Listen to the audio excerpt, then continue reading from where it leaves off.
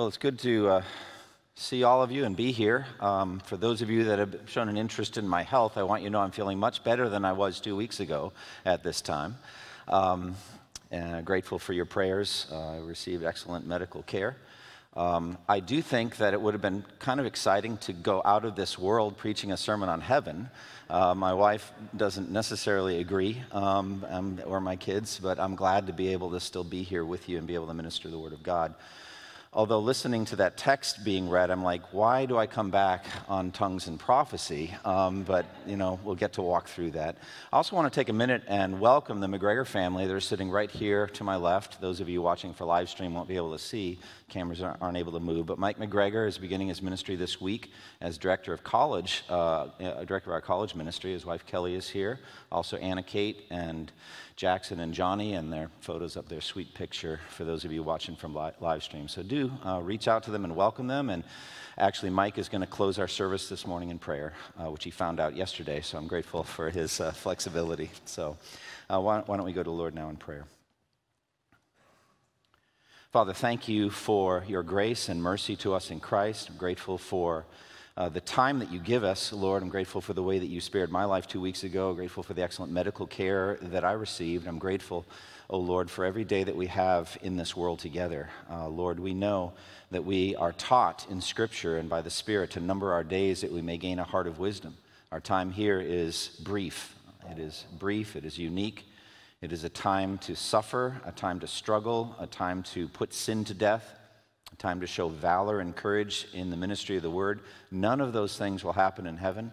There'll be no need for any of those things in heaven, but now is a time that you call us to stand firm and to grow and to suffer and to walk with you and to walk with each other. And so I pray that you would strengthen us as a local church as we continue in this strange era that we're in now with the pandemic. We pray that we continue to look for opportunities to share the gospel. I do want to pray for the Blaylock family, for Brian and for Stacy as you continue to give good care to him. We pray that you would just help that family to navigate through this trial that they're going through as he receives chemotherapy. We just pray for strength for him. Father, we pray for the McGregor family as they begin with us. We're grateful for them being here, and we look forward to his ministry going forward, and Kelly's as well, a ministry of the word, of hospitality, of evangelism on college campuses in this area. Thank you that you positioned our church strategically, surrounded by some of the great institutions of learning in the world. And Lord, we thank you for him being here to be able to minister that, and we're grateful for his family. And Father, we pray now as we turn our attention to your word, pray that you would give me wisdom. Help me, O Lord, to think clearly, to explain clearly the word, which is really the central point of this text. The ministry of the word clearly unfolded to the body builds the body up. And I pray that you would grant me that grace even now as we walk through a difficult topic, a difficult passage, a chapter, in which we will probably have a little less certainty than we usually do in some texts of Scripture. We just pray that you, through the Spirit, would minister. We pray in Jesus' name. Amen. I'd like to ask you to turn in your Bibles to 1 Corinthians chapter 14. We continue our study in this incredible epistle, 1 Corinthians. We've completed multiple sermons in 1 Corinthians 13. Now we get to chapter 14. And as we do, we need to understand the overall context as we're unfolding 1 Corinthians. We're in the midst of a 3-chapter section on spiritual gifts that Paul began in chapter 12 on through chapter 13. The love chapter also really has to do with spiritual gifts and how they're used. And that if gifts are not ministered in love, then they really are ultimately damaging. They result in nothing beneficial at all if the spiritual gifts are not used in love. And now we transition to a focus on tongues and on prophecy. Now, we need to understand the big picture all the time. We got to understand this in life, that the reason that we exist, the reason that anything exists, is for the glory of God. That God created the universe out of nothing for his own glory. And that when we get to heaven, the new heavens, the new earth, the new Jerusalem, we're going to be radiant with the glory of God. And what is the glory of God but the radiant display of the attributes of God, the perfections of God, what kind of God he is? His power, his mercy, his grace, his justice, those attributes on radiant display. And I say to you that nothing displays the glory of God more clearly than the perfection of the church of Jesus Christ through the redemption accomplished by Jesus on the cross and applied by the Spirit in every generation, that is the most glorious work there is. And it's an ongoing work. It's a work in progress. Jesus said in John 14, I go to prepare a place for you. And so that work of ongoing building of the church of Jesus Christ is glorious in every generation. It's also very imperfect because it's a partnership ministry between the Holy Spirit and unglorified saints who have sin natures and who mess up and who don't fully understand doctrines properly and who don't live out what they know properly. And so when we come to tongues and prophecy, we come to a controverted area. We come to things where people who are genuine believers in Christ don't agree with each other. And so we end up needing humility and needing wisdom to come and ask God, is there a way that our church could grow and develop in some of these areas? Are we seeing some things wrongly? And it's interesting, an analogy that hit me this morning, and I've been thinking about it. I don't know if it's a perfect analogy, but it's amazing how when a blood vessel is blocked, God opens up other blood vessels and delivers the nutrients and the oxygen often to the brain or to other parts when that is blocked. And so you take a local church, and we would not say that the local church has to have a perfect understanding of all the spiritual gifts in order to be a healthy church, being fruitful. And so we're going to see this morning, over the next couple of weeks, God willing, how there are different definitions of the gift of prophecy. How do we understand it? What is it? And it could very well be that God delivers the goods through the Spirit, even if those people don't call that gift the proper name. That could be. We're going to find out a lot of these things. So the irony here this morning is the basic concept is edification through clarity in the Word. That's what we're looking at.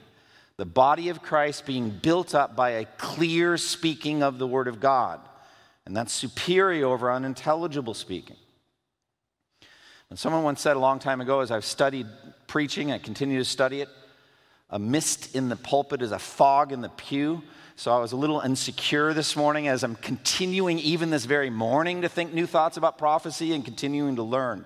So ironically, I don't want to be unclear as I talk to you this morning in 1 Corinthians 14. It's a continued work in progress. So the simple doctrine that we're stating here is edification.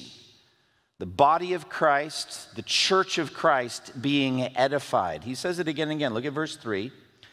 It says, the person who prophesies speaks to people for edification, encouragement, and consolation. It's one translation. Again, in verse 5, he says, he who prophesies is greater than the one who speaks in tongues unless he interprets, so that the church may be edified. If your eye goes down to verse 12, you're going to see the same thing. So it is with you, since you're eager to have spiritual gifts, try to excel in gifts that build up or edify the church. And again, verse 17, you may be giving thanks well enough, but the other person is not edified. So the spiritual gifts are given for that purpose. Now, what is edification? Well, it means a building up or a constructing of the church. And so we have a very good practical illustration in terms of the More Than a Building program and the renovations that have been going on in our building. Those of us that have continued to work here and are here every week have seen, even in this room, the sanctuary, massive changes over the last 5 months. So at one point, you could have come in here and every square inch basically was taken up with scaffolding as they were painting the ceiling. And they'd removed all the pews and all the scaffolding was in. It took them a week to set up the scaffolding. Incredible. Massive undertaking. And so I don't know if I was allowed to or not, but I slipped in here on a Saturday, went up to the top, was able to look around. It's pretty cool. I mean, it's a high ceiling. It's up there. And able to look. And by the way, friends, in case you don't know, that's where it all started. There was an area there that needed painting, and they said, well, the only way we're going to do that is to remove the pews. And it was like the layers of the onion. It kept getting bigger and bigger. At some point, we had to say, okay, that's enough renovation. That's what we're going to do. But that's really the idea that you should have when it comes to spiritual gifts. They are scaffolding, they're temporary construction avenues by which the real work can happen, and that is the building up of the body of Christ. As these skilled workers have come in, so we're talking about plumbers, electricians, painters, carpenters at all different levels, following a pattern laid out by the architect and all that. That's a picture that we have of the body of Christ. And the body of Christ is likened to a spiritual structure. In Ephesians 2, one of the texts I've quoted the most in my preaching ministry, Ephesians 2, 21, 22, says, in Christ the whole building is joined together and rises to become a holy temple in the Lord. And in him you too are being built together to become a dwelling in which God lives by his Spirit. So there is this spiritual structure, this spiritual temple being built. And as I've reached again and again over to 1 Peter, where we have the image in chapter 2 of living stones, these are individual human beings who are redeemed. They are rescued out of Satan's dark kingdom, and they are like living stones in the wall of the spiritual structure as it rises. That's a dynamic word, to become a holy temple in which God dwells by his Spirit. That's the building project going on in every generation. So it really ultimately has to do with evangelism / missions and discipleship or pastoral ministry. So individuals are rescued, redeemed, they're set in the wall as a living stone, but the work goes on in them. They are polished and kind of continue to be quarried while they're set in the wall. That's the picture of justification. You're perfect in Christ, but sanctification, you're made more nearly perfect in conformity to Christ. Those things are going on. That's the edification. Now, how does that happen? It happens by the clear ministry of the Word of God. Both formally and informally, in the life of the church, the Word of God is just flowing, and the spiritual gifts are delivery systems for that ministry of the Word. Beautiful picture, and it's temporary, but that's the edification that's going on. Now let's take a step back and look at the Corinthian context. All right, we're in chapter 14 now in 1 Corinthians. The Corinthian church was a local church in Corinth, about 30 miles southwest, I think, of Athens. Paul planted the church along with some other co-workers there. You can read about it in Acts 18. That's how the church is planned. This local church, genuine church of Jesus Christ, was badly dysfunctional. All kinds of messed upness, if that's a word. And this messed up church, Paul is addressing in 1 and 2 Corinthians, and it's much to the benefit of 20 centuries of other messed up local churches, of which every one of them is in some way messed up. So that we can see the problems. You've got factions and divisions along human lines, people following certain key leaders. You've got worldliness. You've got problems with sin that should have been addressed by church discipline, sexual immorality. You've got problems with lawsuits among believers, people taking each other to court, bad witness. You've got problems with sexual immorality, people visiting temple prostitutes. You've got problems with marriage, dysfunction in marriage, a bad understanding of marriage and singleness. You get problems, and Paul addresses it in 3 chapters with meat sacrificed to idols, as they've recently come out of paganism, and they don't know exactly how to deal with that in the life of the Christian church. 3 chapters, and they get problems with the role of women in the church. They get problems with the Lord's Supper. Now, in chapters 12 through 14, problems with spiritual gifts. So what was going on from their pagan background? In paganism, there was often a sense of spirituality through frenzy, through acting crazy. We actually, some of that still, it's like, man, that's crazy, means good, means amazing, like at a high level. But that idea of you're being touched by the divine when you're out of your mind. And so you got almost like in the Muslim you got whirling dervishes or this kind of thing. You got just a mindless frenzy, a chaotic experience, which proves that those individuals, this was in paganism, were touched by gods and goddesses. Well, then comes the gospel and speaking in tongues and all that, and that gift got elevated and zeroed in on in the Corinthian church because it was a touch with the divine. It was and there was a sense of mindlessness and a sense of chaotic, weird behavior that was so awesome and amazing. Paul has to rectify that.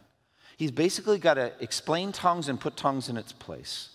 And so that's what he's doing here. Now, our context, we're 21st century evangelicals, part of a denomination in which at the highest level, the leadership level, historically has been hostile to the sign gifts, the charismatic gifts. The charismatic movement started in the Azusa Street Revival, modern charismatic movement, 1905.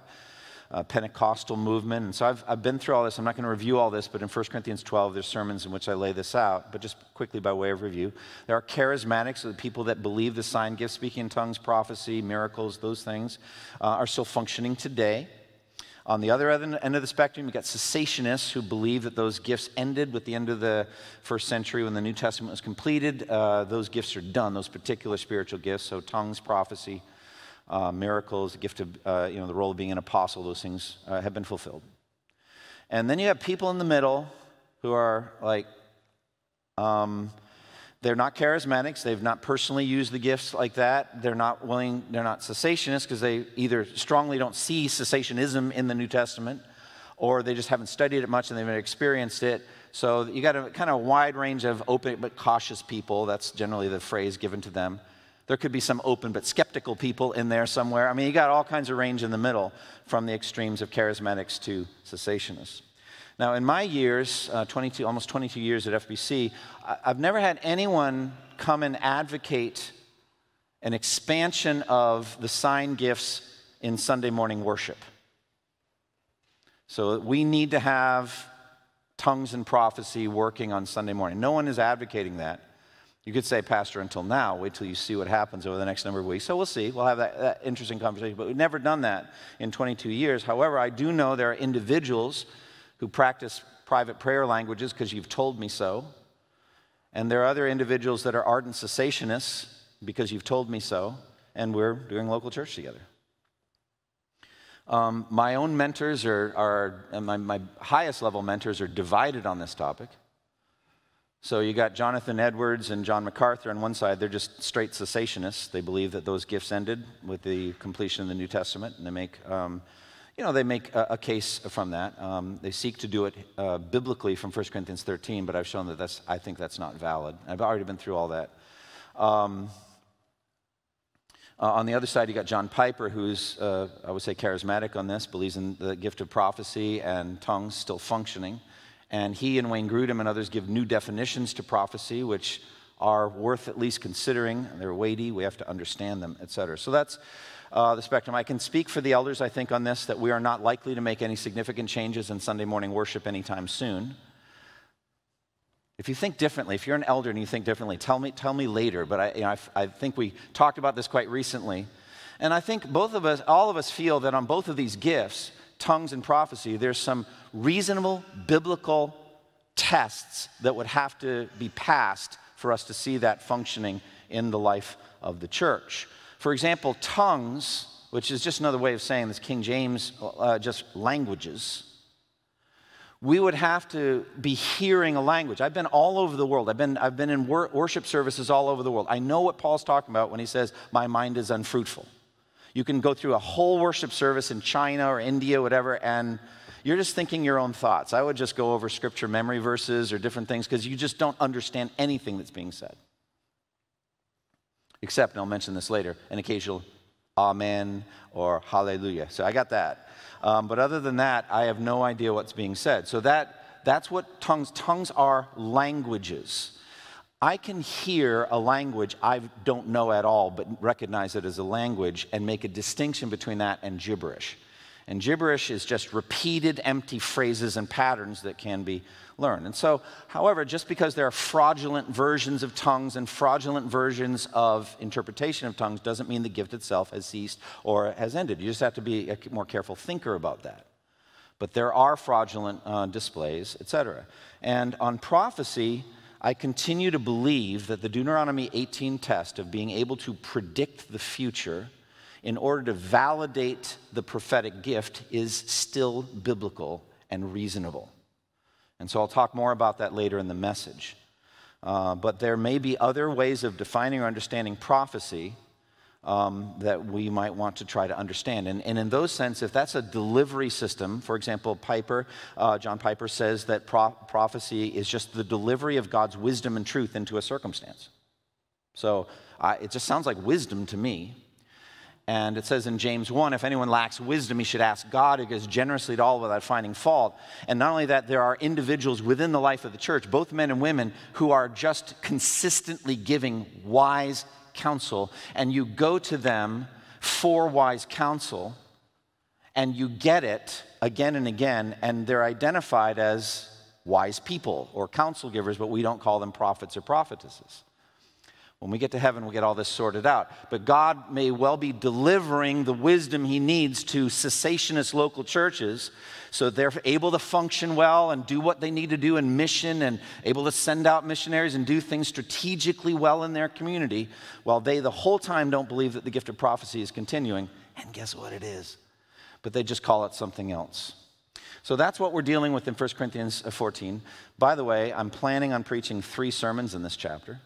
You may notice a difference in pace in 1 Corinthians 14 from 13. So that's what's going to happen, God willing. So we're not going to be real slow going through this, but we're going to continue to look at it. So let's look at the exegesis of 1 Corinthians 14, 1 through 19. And the second point of my outline, prophecy edifies the whole congregation, verses 1 through 5. Prophecy edifies the whole congregation. So Paul strongly elevates prophecy over tongues. The basic concept here is this: tongues, untranslated, are unintelligible to the local church. Prophecy, by contrast, is clear to everyone and therefore is superior. Because what really edifies the church is the clear delivery of the Word of God. That's Paul's basic point in these verses. All right, now he begins in verse 1, commanding the church to pursue love and to pursue spiritual gifts. Look at verse 1. Pursue love and earnestly desire the spiritual gifts, especially that you may prophesy. So the Greek word here, pursue, means to follow after ardently, or to hunt, like hunt down, chase after with focus and intensity. So go after love as I've defined it. 1 Corinthians 13, we walked through that. We know that we don't love perfectly. We know we could grow in love, so pursue that. Ardently pursue love and pursue spiritual gifts. Go after spiritual gifts, and then especially that you may prophesy. Now, here's the thing. If you're not a cessationist, this ends up becoming troubling. If you're kind of a open but skeptical church where you're not using prophecy, you have to say, okay, should we be pursuing prophecy? And how do we do that? And that's an important question. But at any rate, this is what the verse says. Some people interpret this as saying, esteem all the spiritual gifts, and especially esteem prophecy because of its impact. Others argue, they say, look, if God gives spiritual gifts as he wills, then why should you pursue it? He's going to give you what you're going to get, so what benefit is there to pursue a gift, let's say, you don't have? So should we be pursuing gifts we don't have? So, I've always wanted the gift of evangelism, and nothing excites me more than be able to be there when someone crosses over from death to life. I mean, that's got to be the coolest gift, but it's maybe a grass is greener syndrome where others say, I would love to be able to just unfold the Word of God and feed people week after. So I think we need to be content with what we have. But suppose you look at your gift package and you're like, man, it would be awesome if that one more gift were added. Is it valid, biblically valid, to pursue a gift you don't have? Now, early in my Christian life, I thought whatever gifts you're going to get, you get at conversion. Bang. So it's kind of like you're a recruit at boot camp, and they slide a group of things across a table to you, and that's what you have. However, the more I've carefully studied, I'd see no time orientation for the giving of spiritual gifts. It could happen anytime. There's no verse that links it to conversion. So you could get gifts that you then discover and develop and use, or you could have another gift that's added to you as you step out in faith and go on a mission trip.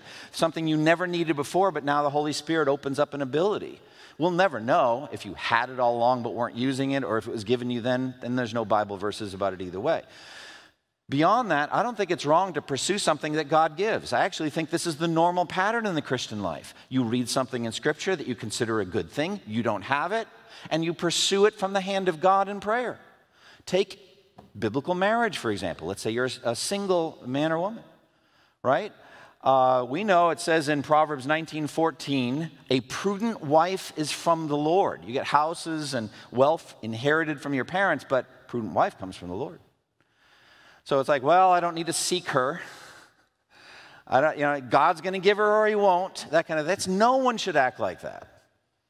And if you ever, you're older men in the church, if there's ever a young man like that just coasting, would like to be married but is not doing anything about it, you're saying, look, pursue her in prayer. Pursue her generally, Now in your prayer life, oh God, if it be your will and you want me to be married, bring a godly woman in my life. Secondly, once you start finding somebody, etc., you're going to pursue her in godly courtship, etc. There is an effort being made, but she's still a gift from God. So I don't think there's anything wrong with pursuing a spiritual gift. And then he says, especially prophecy over tongues. Paul is saying the Corinthians should be especially zealous after the gift of prophecy. Why? Look at verses 2 through 4. For anyone who speaks in a tongue does not speak to men but to God. Indeed, no one understands him. He utters mysteries with his spirit. But everyone who prophesies speaks to men for their strengthening, encouragement, and comfort. He who speaks in a tongue edifies himself, but he who prophesies edifies the church. So again, the whole goal here, as I've said, is edification of the church, building up to maturity. The unintelligible, uninterpreted tongues are essentially, Paul says, mysterious to everyone, even to the person who speaks them. Now, in some way, a person who's speaking in a tongue he or she has never studied is edified somewhat, Paul says, in themselves, because they're having a supernatural experience that they know wouldn't be happening to them if they were not a Christian, if they didn't have the Holy Spirit. That's what Paul means when he says he edifies himself. But, he says, prophecy is superior because it's intelligible to everyone who hears it and therefore edifies the whole church. Now we need to stop and try to understand what prophecy is. What do we mean by prophecy? Now, in the Old Testament, to me, it's very clear that prophecy is the delivery of the Word of God through a human being, male or female. There are women prophets and men prophets in the Old Testament as there are in the New Testament. So through a prophet or prophetess, the individual is able to say, "Thus says the Lord," or an oracle from the Lord, and out comes a packet of words or truths that are directly from God. Thus says the Lord. That's prophecy. Now, the content in that could be anything. Could be anything. It could refer to any time aspect. It could refer to past, present, or future. We believe that all of the written word of God are prophecies that were ministered through prophets. The whole Bible is a prophetic book. But when Moses wrote Genesis, he was writing about the past. It was a prophecy about the past. In the beginning, God created the heavens and the earth. It had already happened, but he was prophesying about it. So prophecy, we tend to think of it only future, and I'll talk about that in a minute, but it's really anything. Current events could be, the Old Testament prophets were constantly talking about current events, about issues of injustice and morality. Think about John the Baptist. He clearly stated to Herod that it was sin for him to take his brother's wife. Got him killed. It was a current event. So prophets did that, past, present, and future. However, the prediction of future events is unique in prophecy. It's set apart as unique. It's highlighted, especially in the book of Isaiah, as unique. And so I can say, and I've said many times before, prediction of the future sets the Judeo-Christian heritage apart from any other religion in the world. There is no other religion that has this feature. And I only add Judeo because that's up until the time of Christ, in that the Jewish nation rejected Jesus and rejected Christ as the fulfillment of those prophecies. The Christian church is almost on its own now as a prophetic entity in the world. We believe in predictions that have been fulfilled in Jesus and predictions that have yet to be fulfilled. We're looking ahead to prophecies. It sets Christianity apart from Islam, Hinduism, Buddhism, any other religion. And not only that, it sets the individual who does it apart as a prophet. In Deuteronomy 18, 21, 22, Moses wrote this. This is God speaking. You may say to yourselves, how can we know when a message has not been spoken by the Lord? If what a prophet proclaims in the name of the Lord does not take place or come true, that is a message the Lord has not spoken. That prophet has spoken presumptuously. Do not be afraid of him. So I am asserting here that for any local church to identify an individual as a prophet or prophetess, it is right for us to ask that this be done. That independently verifiable predictions of the future be made. And this did happen in the New Testament. Agabus, in Acts 11, predicted that a famine would come over the entire Roman world. This was fulfilled in the reign of Claudius. That kind of thing. You can't predict something that's going to happen in 70 years like Jeremiah did with the return of the Jews, because that'll be 70 years of us not knowing you're a prophet. So there has to be something that comes up very, very soon so we can identify that gift. Now, John Piper, Wayne Grudem, and other more modern, they have a broader definition of prophecy. As I've said, more of a delivery of the word, the will of God in a certain situation. What I would call wise counsel or strategic decisions about missions, about other things. That, again, from James 1:5, if anyone lacks wisdom, he should ask God. They call that prophecy, and then therefore what you're looking for is a consistent pattern of wise counsel being given. They look on that as prophecy as well. Beyond that, however, all sides agree on this, that whatever is prophetically uttered must line up with the existing revelation of the Word of God. Now, back then it was a work in progress. The New Testament hadn't been completed. And so what Paul says in Romans 12:6, he says, if someone's gift is prophecy, let him use it in accordance or in proportion to the faith. Analogia. Sometimes people just transliterate that over into the analogy of faith. But what it means is it's got to line up with the doctrine that we've already received from the Bible. So if anyone speaks false doctrine, they are a false teacher or a false prophet.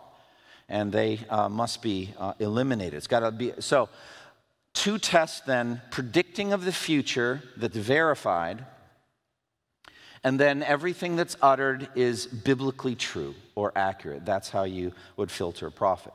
Beyond that, is it necessary for a church that has godly counsel givers, both men and women, who speak clear words of wisdom and discretion to be identified as prophets or prophetesses? Maybe so, because this word is given us, and it could be we are defective in that way, not identifying them as such, etc. So for me, verse 1, where it says pursue prophecy, means study more and keep praying. So we'll move on from the definition. What is the purpose? What should prophecy do? Look at verse 3. The person who prophesies speaks to the people for, one translation gives, edification, encouragement, and consolation. These are the three functions of good prophecy back in Paul's day. Edification is the building up to maturity of the individual bodies of Christ, individual members of the body of Christ, and of that local church, and universally of the church as a whole. Edification, as we mentioned. Secondly, encouragement or exhortation. This is more application-oriented, where you hear the truth clearly unfolded, you find out what it is, then you're exhorted to live accordingly. You're warned even maybe to live accordingly. So that's the exhortation aspect. Jesus said in John 13:17, now that you know these things, you'll be blessed if you do them. So that's exhortation. And then beyond that, consolation. Consolation or comfort. This world is hard. There's a lot of suffering that goes on. There's a lot of persecution in some regions in the world, in some different times in the world, far more than for us now. It's a hard life. It is through many hardships that we must enter the kingdom of God. And so the prophets are able to speak a word of consolation or comfort. Again, Jesus leads the way in everything. But in John 16:33, he said, I have told you these things so that in me you may have peace. In this world you will have trouble, but take heart. I have overcome the world. That's the ministry of consolation.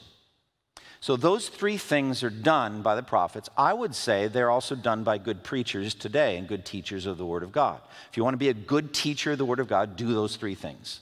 Edify by instruction, by careful instruction. Exhort to a life change.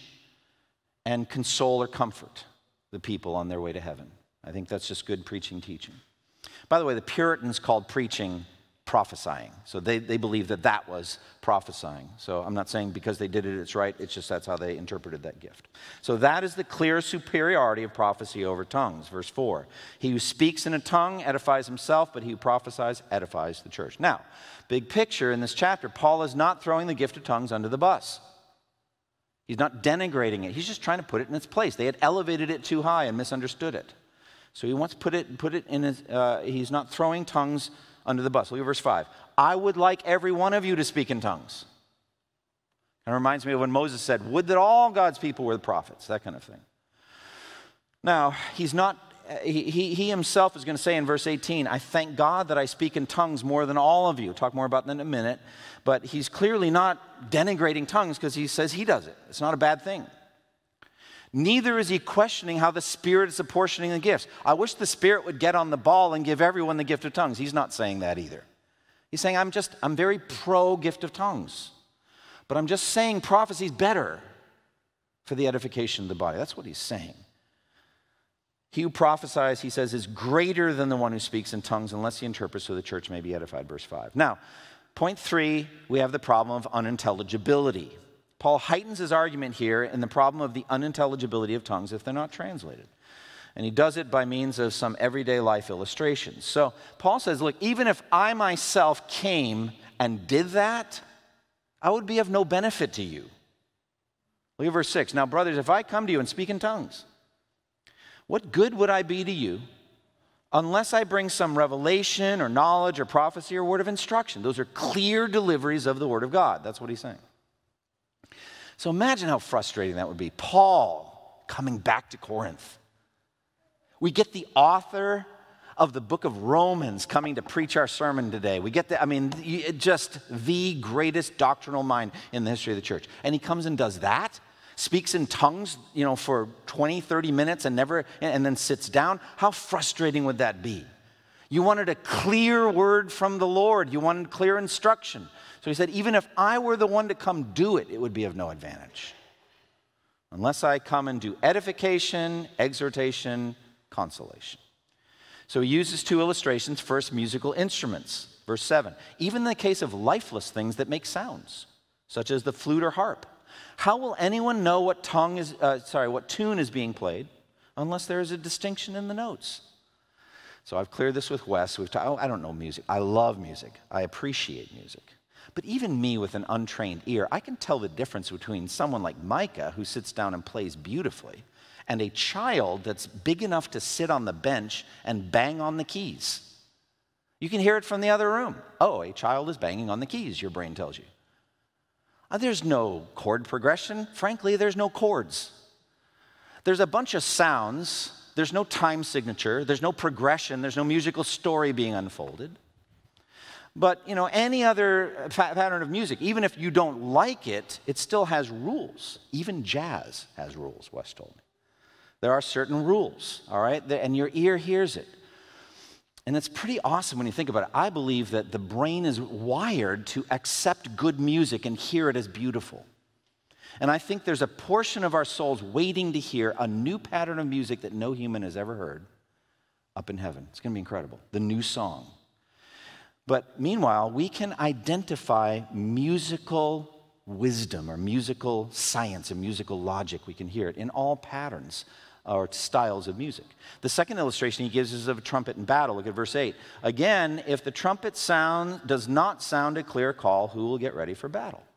So in the military, let's say in the Civil War, units would learn trumpet signals that would tell them what to do in the midst of a battle.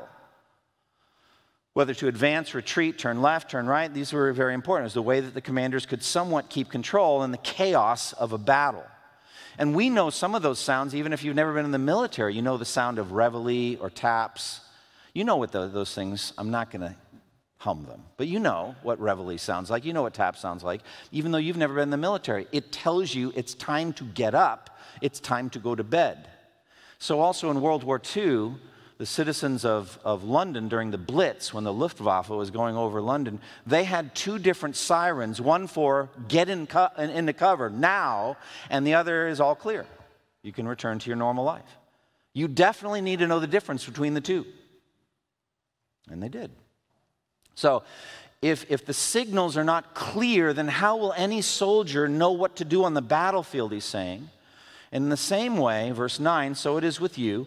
Unless you speak intelligible words with your tongue, how will anyone know what you're saying? You'll just be speaking into the air.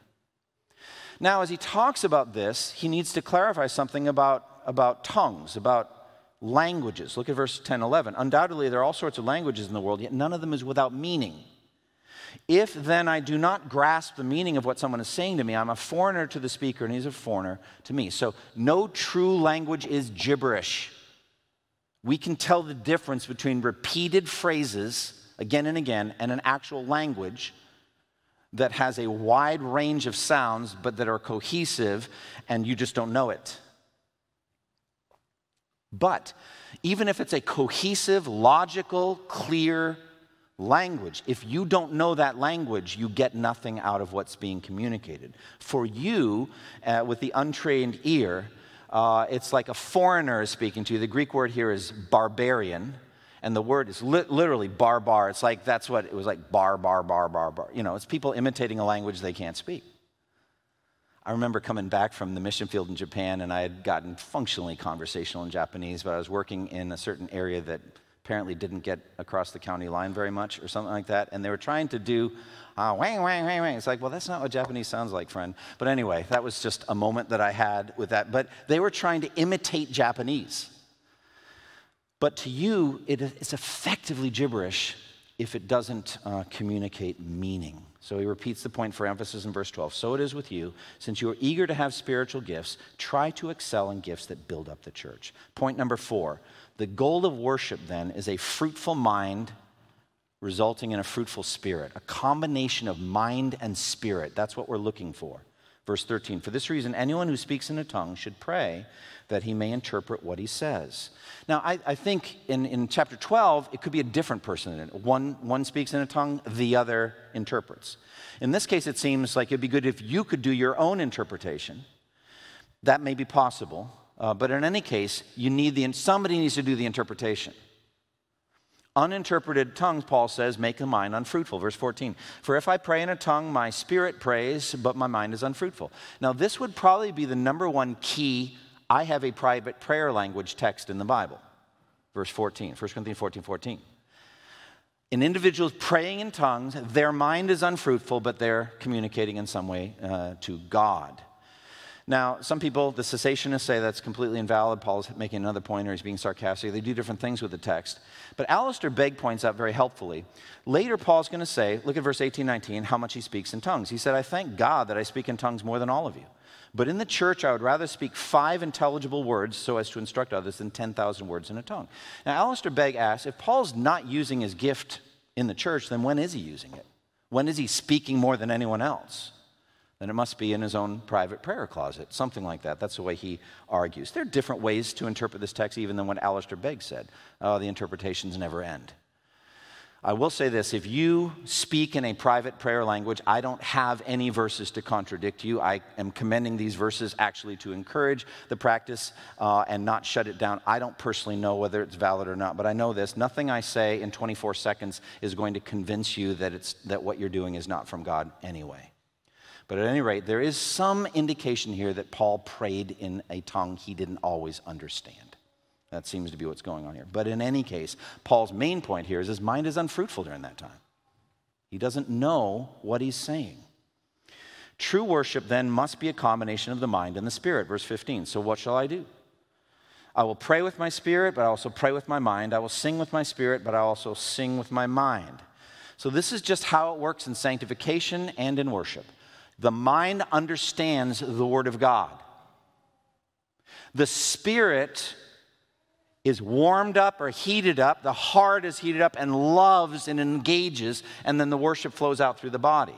Mind, spirit/heart, body.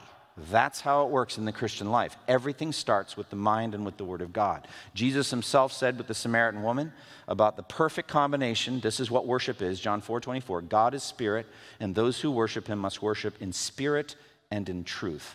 So we could reverse it, truth first, the Word of God in, faith comes by hearing the Word, in comes the Word, your heart is transformed, and then out it goes in singing and prayer, praise, and living. That's how sanctification happens. That's how worship happens. So we want a combination in our corporate worship of mind and spirit.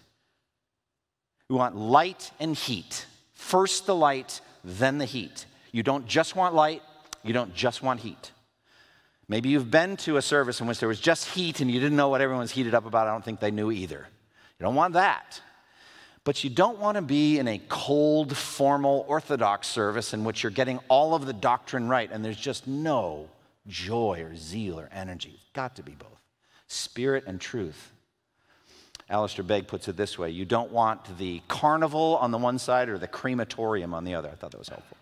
So you want a beautiful combination of mind and heart. So that's our goal in Sunday morning worship. Without intelligibility, he says, how can we say amen? Look at verse 16 and 17. If you are praising God with your spirit, how can one who finds himself among those who do not understand say amen to your thanksgiving, since he does not know what you're saying? You may be giving thanks well enough, but the other man is not edified. As I mentioned earlier, amen in different pronunciations is like the one word that's made it worldwide. Everywhere you go, people say a version of it. It's a Hebrew word. Means effectively I stand on. It's related to the Hebrew word for stand, but it's translated when Jesus said amen, amen, it's truly, truly. So you're saying what I'm hearing, I say true.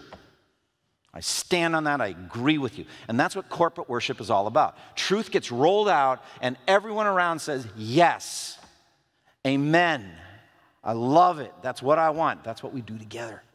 And you realize that God, the Holy Spirit, is working the same thing. That's why he says in 1 John, you have an unction or anointing from the Spirit, and all of you knows the truth. I don't write you because you don't know the truth, but because you do know it. Well, John, why are you writing if we already know the truth? I didn't say you couldn't learn.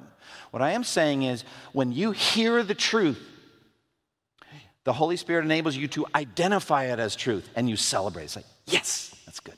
And that's what corporate worship is all about, that amen. You say it together. But if you don't understand what's going on, you can't do it. You can't say amen, and you can't delight in it. So unintelligible words are worthless. Verse 18, 19, I thank God that I speak in tongues more than all of you. But in the church, I would rather speak 5 intelligible words to instruct others than 10,000 words in a tongue. Now, Paul's own use of the gift of tongues is established here and nowhere else in the Bible.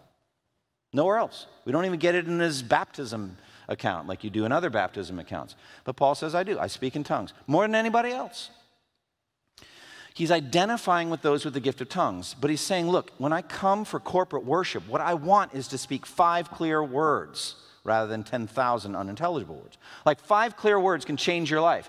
Jesus rose from the dead. Change your life. But 10,000 words in gibberish? Now, my Microsoft Word counted the words in my sermon up to this point, 5,000. So we'd be halfway through 10,000 words of gibberish. I think many of you would have walked out by then. You're like, what in the world was that? So Paul's saying it's just clearly what we need is intelligibility. And I'd rather speak 5 clear words than 10,000 words in an untranslated tongue. Application. First and foremost, let everything that we do here on Sunday morning be for edification. That's the goal. Every spiritual gift, everything would be for the upbuilding, the strengthening of the body of Christ. This is what is being built here, not the physical building. This building's beautiful. It's ready to go, God willing. If the Lord tarries another X number of decades, we believe it. But buildings, all buildings are temporary. Everything physical is temporary. The real building project here is the church of Jesus Christ. So let everything be done for edification. Second of all, esteem in your hearts the clear unfolding of the Word of God. Esteem this in your heart. Understand what clarity is all about. In the book of Revelation, we've got so many clear verses. You know, it says that before the throne of God was what looked like a sea of glass, clear as crystal. Clear as crystal. That's where we're going. We're going to a new Jerusalem, which will, Revelation 21:11, shone with the glory of God, and its brilliance was like that of a very precious jewel, like jasper, clear as crystal. And then the river of the water of life is going to flow right down through the center of the city, clear as crystal. Everything's clear, and it just shines. So what you want is God's word, a lamp to your feet, a light to your path, shining clearly through the ministry of the word. And not just through the sermon, not just at Sunday morning worship, but in all of the formal and informal teaching ministry of the church. It's all about clarity, a delivery of the truth. And that's what you should seek. There are a lot of people that's not what they do when they get up in the pulpit. It's not. There are a lot of charlatans, a lot of people that are tickling the ears. But my job should be to make the Word of God clear. I love this story of Charles Spurgeon. He was probably one of the most eloquent, language-gifted people in the history of the English language. He knew he could blow people away with his vocabulary. But what he did frequently was he had a young woman, a maid, not highly educationally trained, that would listen to one of his sermons before he preached it. I don't know if she was trained to raise her hands like, okay, what was that? And he would just circle and just zero in and say, okay, I got to make that clear. There's no point in me getting up here and not being clear with the Word of God. So you should never settle for anything less than a clear unfolding of the Scripture from the pulpit ministry. Concerning prophecy and tongues, I can't finally render a verdict on whether they're still functioning in the same way they were in the first century. That's a matter for study. I'm confident that God will use our dysfunctional church like he's used every other dysfunctional church in every generation of church history. But the more functional we can be, the better. So let's keep praying, let's keep studying. No matter what you personally believe about prophecy and tongues, the elders will seek to be wise about what we do Sunday mornings, follow the rules that are given here in this chapter. Tongues will never be used unless they're interpreted. We'll talk more about that, God willing, over the next 2 weeks. Prophecy, we're going to keep studying it, but fundamentally we're going to keep preaching and teaching the Word and giving wise counsel. We're not likely to have an open mic anytime soon, but that's where we're at. Finally, the most important thing I can ever do is to exhort any that are listening to me, I mean by live stream or sitting here, who have not yet come to faith in Christ, to trust in Jesus. The clearest word I can give you is that God sent his Son to die on the cross for sinners like you and me. You are a sinner, so am I. If you don't have Christ as a Savior, you will perish, you will die eternally. But if you know him and love him and trust in him, all your sins will instantly be forgiven and you'll have eternal life. That's the clearest thing I can say to you. So today, if you hear his voice, don't harden your hearts, but trust in Jesus. Close with me in prayer. Lord, thank you for the time we've had to study in 1 Corinthians 14. Thank you for the things that you've taught us. There's so many things to learn. Father, I pray that you would strengthen each one of us in your word. Help us to understand what's said here and be able to walk in it and to be healthy as a church. I pray that you'd help all of the spiritual gifts to be used as you intend, and wherein there's any misunderstanding or blockage or hardness of heart on our part, so Lord, we ask that you'd remove it. And help us to esteem the spiritual gifts, all of them, not just the showy upfront gifts, but all of the gifts that are useful for the building up of the body. In Jesus' name, amen. Thank you for listening to this resource from twojourneys.org. Feel free to use and share this content to spread the knowledge of God and build his kingdom. Only we ask that you do so for non-commercial purposes and in accordance with the copyright policy found at twojourneys.org. Two Journeys exists to help Christians make progress in the two journeys of the Christian life, the internal journey of sanctification and the external journey of gospel advancement. We do this by exporting biblical teaching for the good of Christ's church and for the glory of God.